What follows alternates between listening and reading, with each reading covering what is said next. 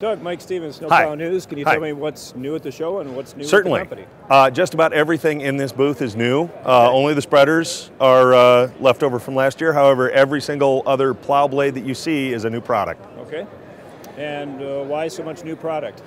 Because that really is the new direction for Western Products. We are going to be leading in innovation. Every year we expect to launch a number of different products.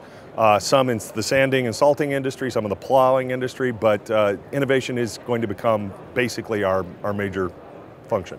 Okay. So with the products that you're launching, are we following a particular theme? Is it with a certain product segment, truck segment?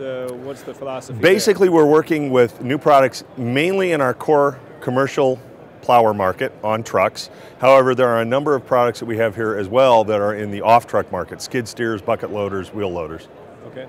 And when you talk about skid steers, bucket loaders, wheel loaders, what type of plows are you talking about that go with those? For the skid steers, we have both the Prodigy and the Pro Plus.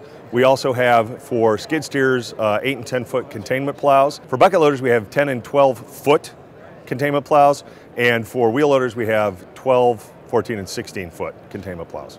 We also have a new flared wing V-Plow. It's a stronger V-Plow. It's also, we think, a better looking V-Plow. It's got the nice looking flared V, and we also have the nice red light bar on that for some degree of Western pride. Nice upgrades. It's exciting to see the increase, the upgrades, the innovation. Thank you very much. Doug. Appreciate it. Thank you.